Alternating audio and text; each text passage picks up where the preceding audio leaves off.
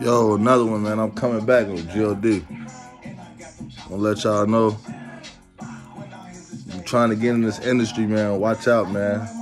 The blackball Illuminati is real, man. A lot of these niggas that y'all see shining, man, that y'all want to be like, they sold to the devil, gang. They sacrificing their people. This is what I'm telling y'all. This game is cold, man. It ain't what y'all think it is, man.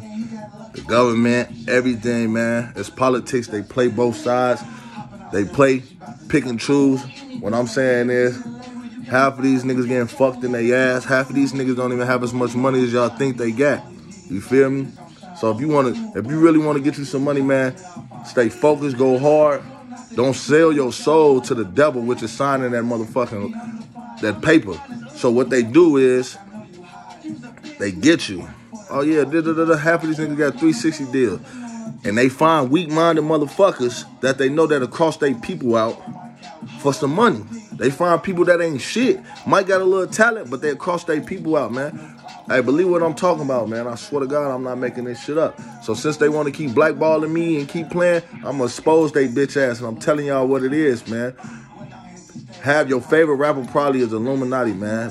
Probably gay, getting fucked in his ass. Everything, man. I'm keeping it real, man. Watch out, man. They gonna kill your family, everything, bro. This shit is real, bro. For a couple dollars, do your thing. My advice, don't sign no paperwork. If you got enough clout, don't sign no paperwork. Get you a motherfucking CD Baby, TuneCore. Whatever you got to do to make your own shit, BMI, and get your own paper, man.